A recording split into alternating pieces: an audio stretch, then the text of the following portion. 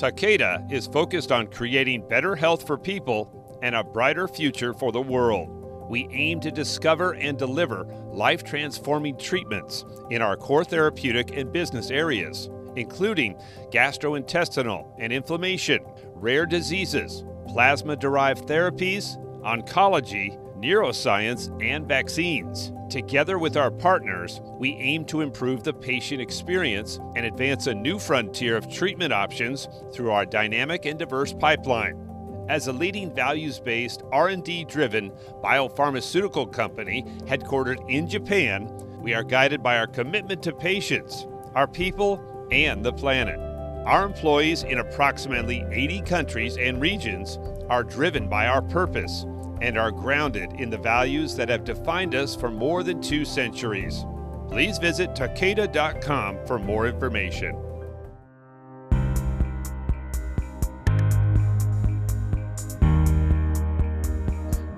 Hello, everyone, and welcome to the n-Lorem podcast series that focuses exclusively on issues pertaining to the nanorare patients that we serve. I'm Stan Crook. I'm chairman and CEO of n-Lorem, and I'm your host on the podcast series. And today we have a very interesting and special guest, Dr. Dan Curran. Dan is head of the Rare Disease and Hematology Therapeutic Area Unit at Takeda. And of course, Takeda is one of the largest of the pharmaceutical firms that has its beginnings in Japan, but now is very much a multinational company. So Dan, welcome. Thanks so much for making the time for us. Oh, it's my pleasure, Stan. Thanks for having me. I'm glad we were finally able to schedule this. I know it took a while. Yeah, we've had a little bit of trouble, but I think this will prove to be very worthwhile for our folks. So before we actually get into how you came to be where you are, I think there are some questions that many folks patients and parents of rare disease patients have a lot of confusion about, and I think maybe you can help them. So I think pretty much everybody involved knows that what the FDA and the EU definition of rare disease. But I wonder, in a large company like Takeda, operationally, every day, how do you define rare disease when you're competing for resources?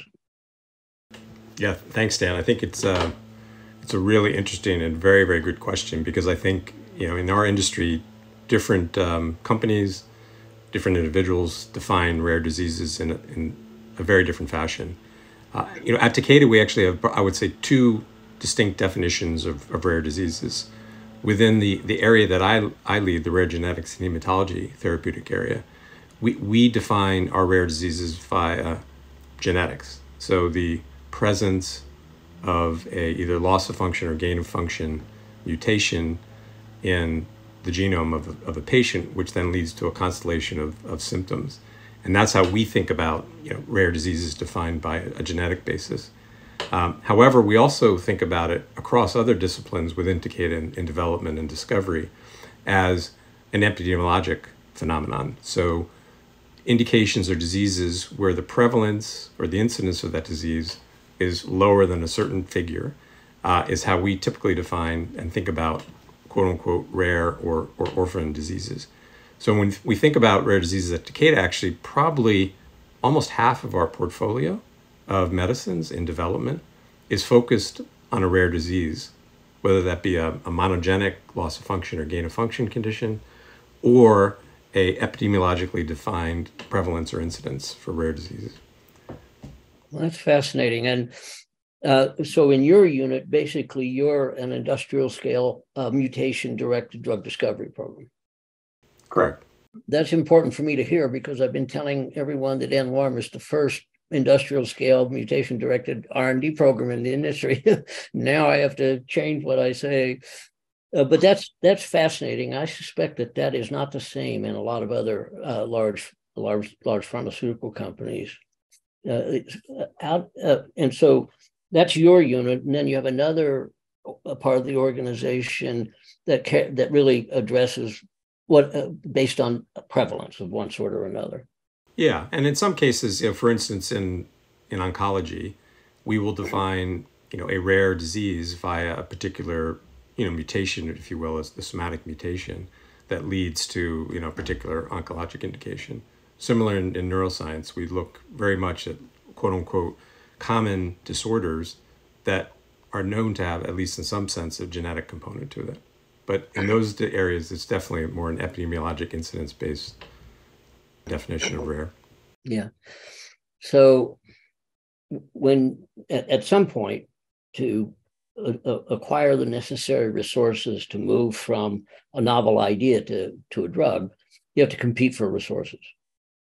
And I'm fascinated to hear that about half the drugs in development at Takeda, if I understood it correctly, are targeted to rare diseases. I think that's not likely the case in a lot of other larger companies. How does that come to be justified economically? Yeah, it's always a challenging question, but it's rooted in the ethos and how we live our lives within the corporate world, at least at Takeda certainly, where we have an acronym. We say PTRB, and P stands for patient, T stands for trust, R stands for reputation, and B stands for business. And we're driven in that order. So we put the patient first in everything we do. We want the society to have trust in us and us to have a great reputation in the business and the industry. Last but not least, obviously we're a pharmaceutical company, we're a for-profit organization. You know, we need to satisfy our shareholders' needs. But as we think about which diseases we intend to tackle, we say, let's put the patient at the center. How can we, with our technologies and our techniques and our skills, develop medicines that will truly transform how a patient's life is carried out? And so we put that first. Of course, we have to consider, you know, the business aspects. So there is always going to be a pressure for where do you put your resources? And it's a constant, I would say, pressure between the R&D organization and the commercial part of the organization. Because obviously, you know, we can look at large prevalence diseases and say, if we capture and we develop, you know, transformative medicines for those, obviously the returns to shareholders and to Takeda are quite a bit larger than what it might be for a small disease. But I do say when we choose the diseases we work on, it first and foremost comes to, do we think that we can actually dramatically impact a patient's life through the medicines that we discover and develop? I think that's tremendously important for folks to hear. I think there's a lot of confusion about our industry. And when the industry does well, and I've been at this for a very long time, when the industry does well, it's because we focus on the patient. And when we've done things that disappoint me, at least, and many others, I think we lose sight of the patients in the service of dollars. And over my career, when I first came into the industry, people didn't want to mention the patient. And I've seen over the years the evolution to a perspective that's much closer to the correct one, which is we're a special industry. We have a special obligation, and patients have to come first. I'm delighted to hear that's the aphorism or your code for that kind of thinking. And I think people in our audience will very much appreciate hearing that. And it's the right way to do things. I think we all agree on that. Yeah. So to stay on the theme of economics, I think most people think that the price of rare disease drugs is too high and going to have to come down. I guess first thing to ask is, do you see it that way? And the second is, if that actually happens, what does that do to you? Yeah. So I completely agree. The price of rare disease drugs is too high. They will have to come down. There's no doubt about it. The pressure, though, obviously, as we think about developing drugs or medicines for patients with maybe a few hundred individuals, I mean, obviously you work in nanorare, so even fewer, is that there has to be at least some potential return that a company our size can see in order to justify the investment. What we're doing, at least at Takeda, is to try to be more efficient with our discovery and our development. And we need to look to the regulators, to public policy makers, to help us in this journey. Because the only way that the price of rare disease medicines will come down is if we can be more efficient and more effective at discovering and developing them. And if we have an opportunity to get these therapies on the market sooner than what would be typically be a normal development cycle for a rare disease medicine. And it's obviously a very complex topic, right? Because people don't, they see the price and they get sticker shock. Quite frankly, I see the price and I get sticker shock. But what isn't seen by people is obviously all the failures and all the money that goes into essentially, drilling, I'll call it dry holes, right? These medicines that don't succeed are not effective and or safe. And it's obviously a challenging business. My boss, Andy Plump, who runs the R&D organization, is fond of saying that developing medicines is not rocket science. It's actually harder. It's harder. I think he's right. He's right. I've said for many, many decades that I've only encountered two things that are actually hard in my life. And both of them were dismissed by people who never have done them. One is being a good parent. That's hopeless. You're always going to end up a failure. And the second is making a drug. And you hear people who've never had children, never ever dreamt of trying to make a drug and describe, oh, well, it's easy. Yeah, it drives me nuts. But it does to you. It certainly does. I've failed at both on many, many occasions. So, and I've had more opportunity to fail in drugs than I've had in sons. But anyway, that's good too. So anyway, we better get back on track here. What a goof. Anyway, I think I see often that a rare disease effort, especially a genetically based rare disease effort, is conjoined with hematology. And I think it'd be interesting for our audience to hear why that makes sense.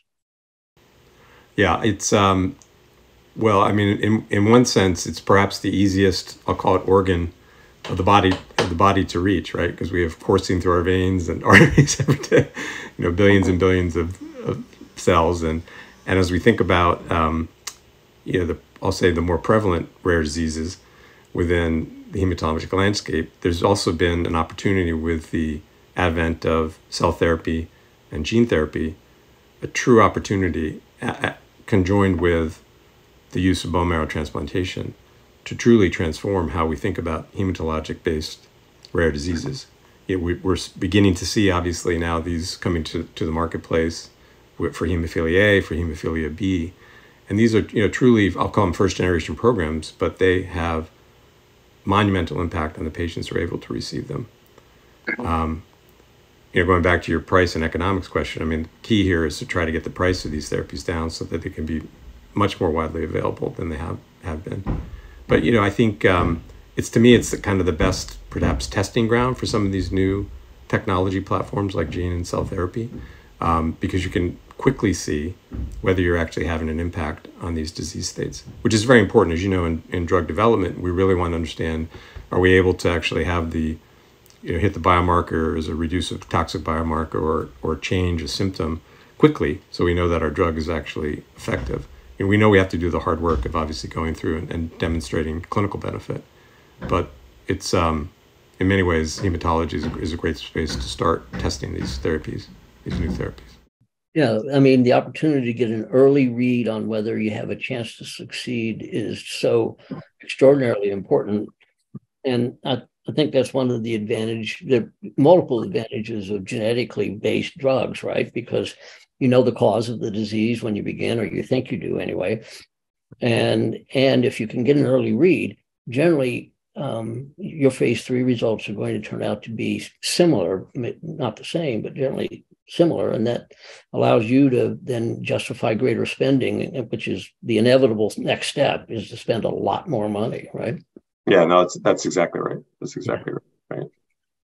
So in your job every day, what is it that you enjoy? What do you look forward to? I won't ask you what you hate, because that probably would make you a little uncomfortable, but at least focusing on what makes you happy. Well, what I love is working with a tremendous group of committed people who have the same ambition and the same desire that I do, which is to try to bring forward medicines that are going to transform people's lives.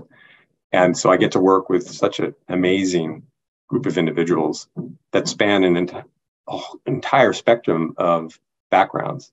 Everything from chemists to biologists to molecular biologists to virologists. I mean, it's just amazing the type of individuals that I get to interact with on a daily basis, both within the company and then, of course, external to the company through collaborations. So that's probably the biggest joy that I have every day. The second joy is that, in rare diseases, obviously there are 8,000 and counting, right? So I literally learn something new every day. And, I'm a son of two educators. My father's a professor, my mother's a teacher. And so they instilled in me a love of learning. And not only do I get to do a job that I love, but I learn every day. The beauty of science and medicine, huh? Fantastic, right? It's just fantastic. So. Yeah, no. There's nothing that compares, just nothing that I know of anyway, other than being 6'8" and playing basketball, maybe, but we'll ignore that opportunity. Well, I know you went to King's College in the UK for your undergraduate, and then Penn for your MD and house staff training and so on, which of course is a very high quality young process to get to where you are.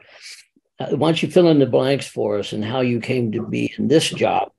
And again, I think the joy of the job you have speaks for itself, but not everybody gets there. Yeah. I must say that I wish I could say I planned this all out, but when I was in my 20s, I thought I was going to be an academic cardiologist and would be seeing patients and publishing. And then I just decided that I could do more. And I looked to the pharmaceutical industry to say, look, I figured I would probably see 5, 6, maybe 7,000 patients in a career as a cardiologist. And while I could have a very, very immediate impact on their lives, I wanted to do more. And so when I looked at the industry, our industry, the pharmaceutical industry, I said, we can actually change the lives of thousands or even hundreds of thousands, even millions of people if we develop transformative therapies. And I was just so attracted to that vision that I joined industry, really kind of threw away my promising medical career and went into industry. And I've had a variety of roles, and it really has been, the pharmaceutical industry has been a wonderful playground for me because I've had an opportunity to work with just amazing people. I've spent time running development projects. I've spent time in business development, strategic corporate strategy. Most recently, prior to my current role, I set up a group which was focused on venture investments and business development, doing collaborations with external companies, biotech companies, other pharmaceutical companies, academics. And then I came to rare diseases for a little over 4.5 years ago now, when Takeda and Shire came together. And I had the opportunity, thanks to a wonderful mentor and my current boss, Andy Plum, to lead the rare disease development efforts. And so I've been doing this now for almost, about 4.5 years.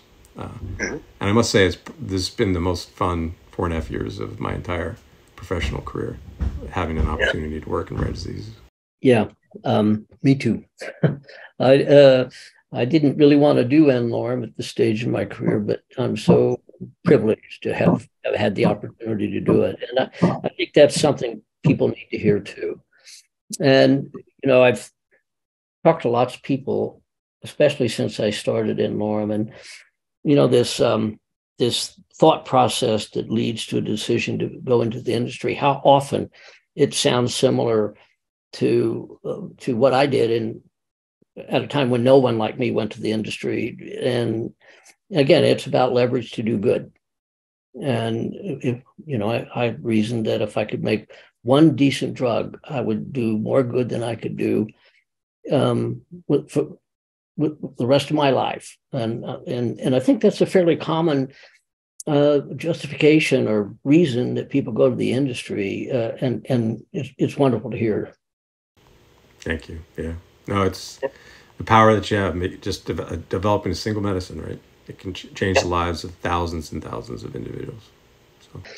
And, at n-Lorem, we get to do that, but on a scale where we can know the patient, because most of them unblind us on the internet, and we can feel when we succeed, and there's no abstraction to it. It's tangible.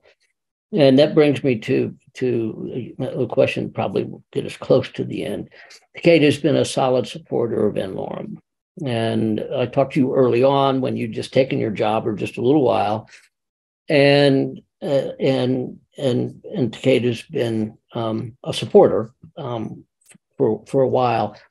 And of course, that's taking money that could be turned into profit and using it to help patients. And I just wonder how all that decision to help n-Lorem came about, and then how much more money I can ask for. It's a trick question. Yeah, you can ask, Stan. Thank you.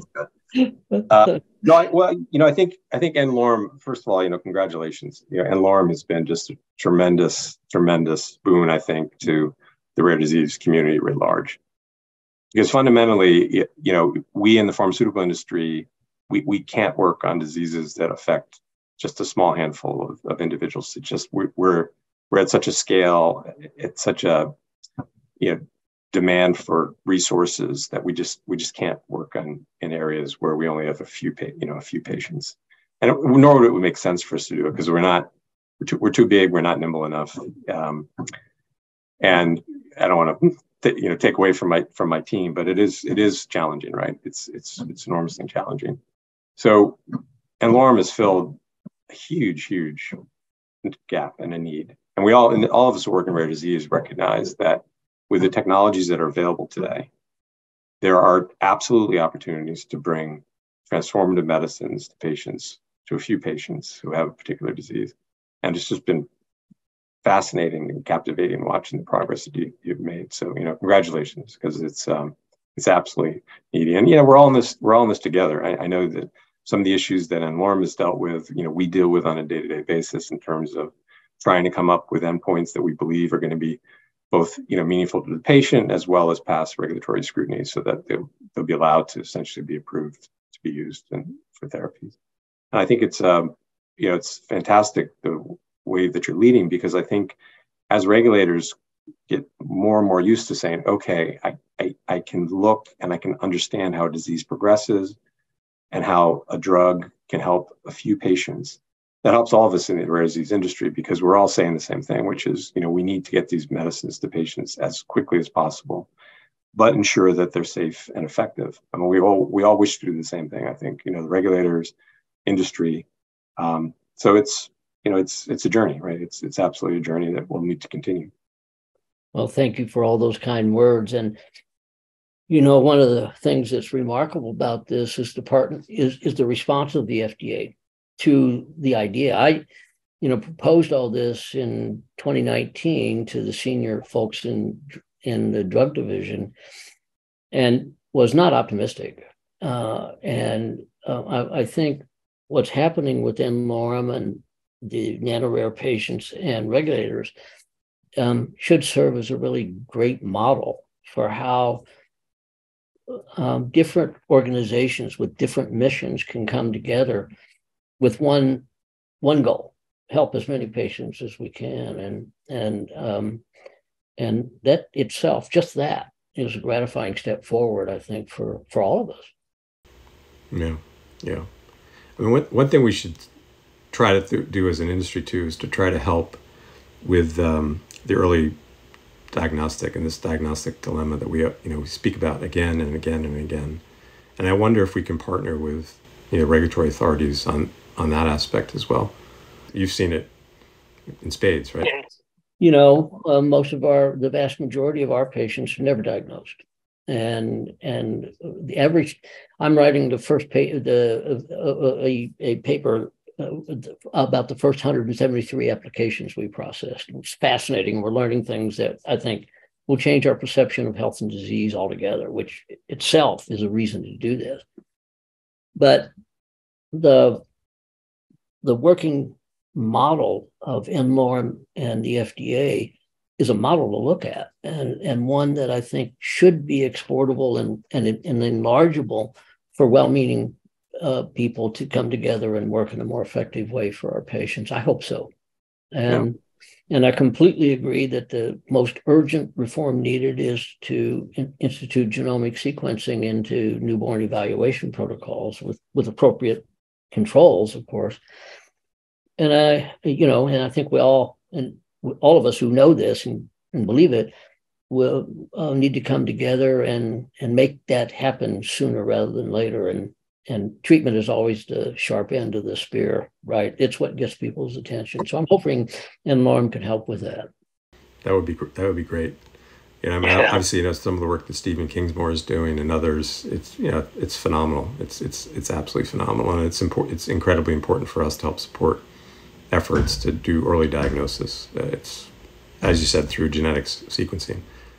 I mean, these tools are available. It's not a lack of tools. It's a lack of sort of an ability to speak with insurance companies and physicians to try to say, how do we actually implement these at scale so that we can really understand the genetic underpinnings of the disease.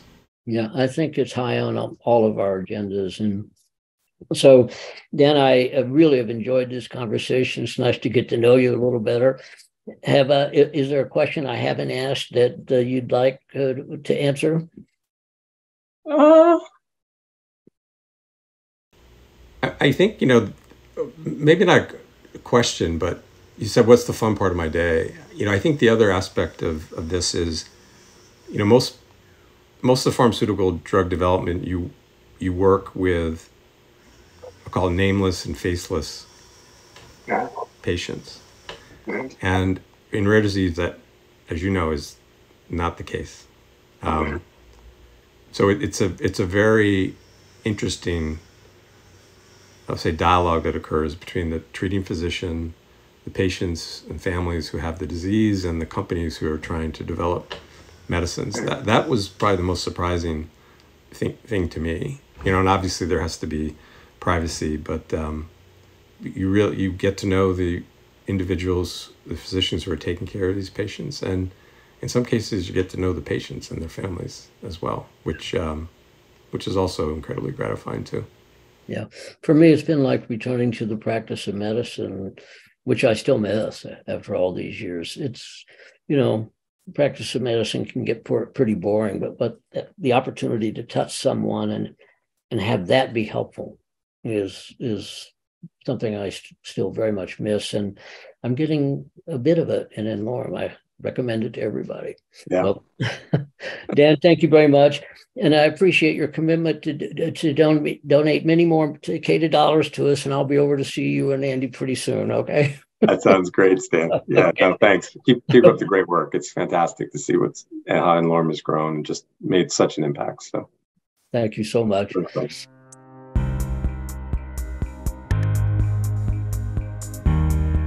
n-Lorem is a nonprofit committed to discovering and providing personalized experimental treatments for free, for life, to patients with genetic diseases that affect 1 to 30 patients worldwide, referred to by n-Lorem as nano-rare. Many of these patients progress and die without ever achieving a diagnosis. This is where n-Lorem comes in. They do the impossible by providing hope, and for those that they can help, free lifetime treatment. For more information about n-Lorem or today's episode, visit n-Lorem.org. Any questions can be sent into podcast@n-Lorem.org. Search n-Lorem on Twitter, Instagram, YouTube, LinkedIn, and Facebook to connect with us. This video is hosted by Dr. Stan Crook and produced with the help of the following professionals. Thank you for watching.